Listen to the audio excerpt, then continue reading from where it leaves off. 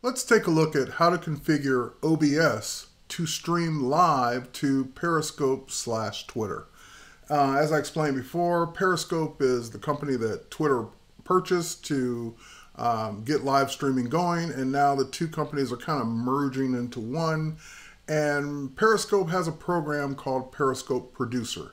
When I say program, I mean a program you can join. And that once you're in part of that program, you can live stream from sources other than your mobile phone, and such as your desktop in OBS. And those streams, of course, will appear in your Twitter feed. So first and foremost, as always, we have already configured the scenes and sources just like before, just like in the previous video. And of course, we're going to need to go into the settings to configure OBS. Now, this is probably the one that's going to require the most amount of settings because as of the recording of this video, there is no Twitter/Periscope streaming service preset. So we're going to have to go build it ourselves. Now, before we can even do any of that, you're going to need to head over to your browser and you're going to need to go to this URL. You're going to need to go to t.co for twitter.company/Periscope Producer. Once you go there, that's actually a form that you can fill out because as of the recording of this video, Periscope Producer isn't enabled on every Periscope account. You actually have to sign up for it. So you basically fill out the form, hit submit. It's pretty simple. They ask only a few questions. And then normally it takes them about 1 or 2 business days to get back to you. And I have yet to see anyone that doesn't get approved. But basically they turn it on in your Periscope account. Now, speaking of which, you will need a Periscope account.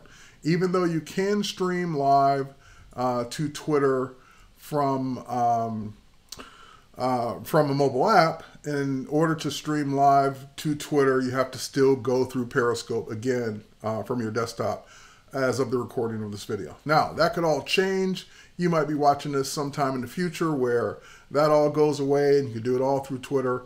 But as it stands right now, you still have to do it through Periscope. So you're going to need your mobile phone for this. I've got my phone set up here and my phone is running the Periscope app. So that's actually where we're going to start. My account's already been approved, so we're already past that part. That's where we're going to start to get the settings we need to put into OBS. So I'm in Periscope, and of course there are some live streams going on right now.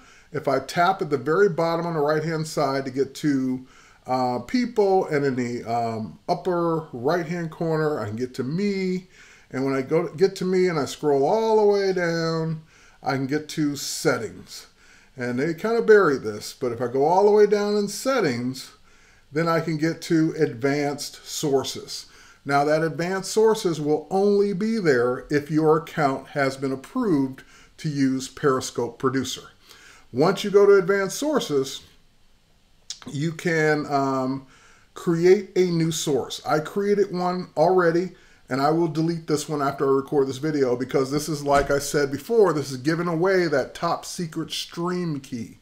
And you can create and it will stay there until you change it. Or in my case, like I said, I'll delete this one and create a new one for use after this because I don't want anyone to have my secret stream key. So it doesn't matter if you copy this after the fact because I'm going to disable it.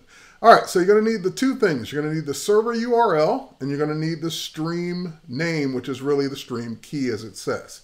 Now we're going to head back to OBS and we're going to go to settings and we're going to go to stream. And again, instead of a service that you're going to pick like, Twitter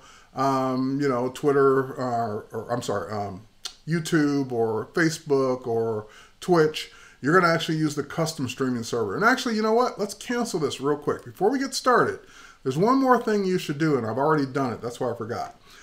Under profile, this would be a good time to create a new profile. And profiles are basically, think of them as names or workspaces for your settings. So I've got one here called Periscope Twitter. That way, I don't have to keep typing this stuff in every single time I want to stream on Twitter versus Facebook versus whatever. So you can make profiles for the various streaming servers you're going to be on, and I made one for Periscope Twitter. You make it before, because if you make it after, it doesn't copy all that stuff over unless you duplicate it. All right, so let's go ahead and go to settings now. Let's go to stream. You're going to choose custom server, and you're going to put in that URL, the same one you got off your phone, and you can either type it, or if you're on iOS 10 and Mac OS Sierra, you can copy and paste between platforms. So you can copy and paste in your URL and then copy and paste in your stream key. So that's the stream key that I got from the advanced sources. All right, now once you've done that, you think you're done, but you're not, because you got to go make some other changes that, since this is a custom streaming server, we have to make them to be specific to what Periscope/Twitter is looking for. So first thing we'll do is go under output. We'll switch to advanced, and you're just going to basically duplicate what I've got here. It's already probably on X264. You're going to turn off the enforced streaming server encoder settings. You're going to change your CBR to 800 from whatever it's currently on, and you're going to change your keyframe interval from 0 to 2.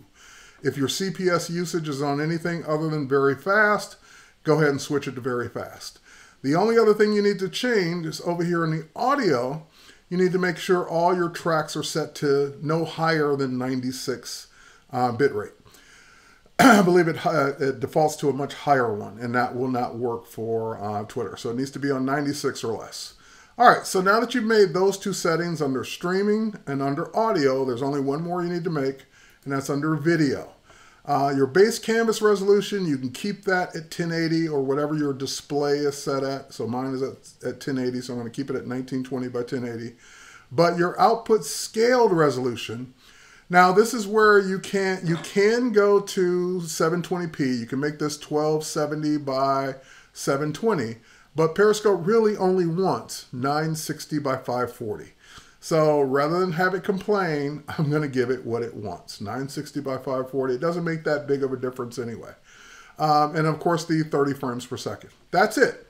If you made those 3 settings, so basically, or 4 settings if you count the stream key, your URL, your output under streaming, and your output under audio, and then last but not least, set your video to 960 by 540, no matter what the base resolution is, you're good to go. Now at this point, if you're ready to stream, even though you're not going to go live yet, you can go ahead and click Start Streaming.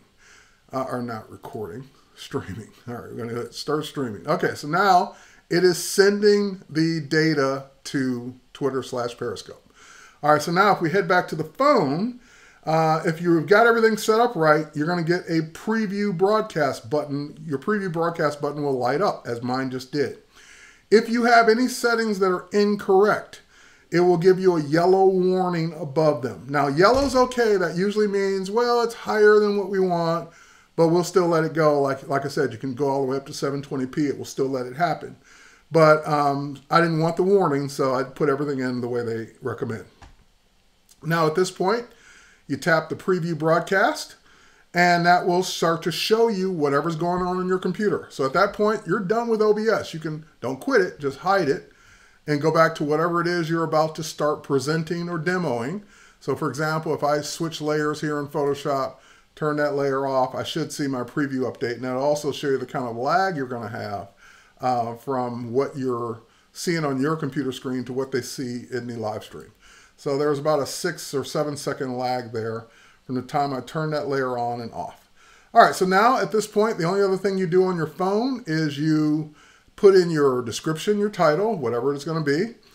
Of course, my Twitter icon is already enabled, so that means that when I hit go live, this will also tweet it out on my Twitter feed.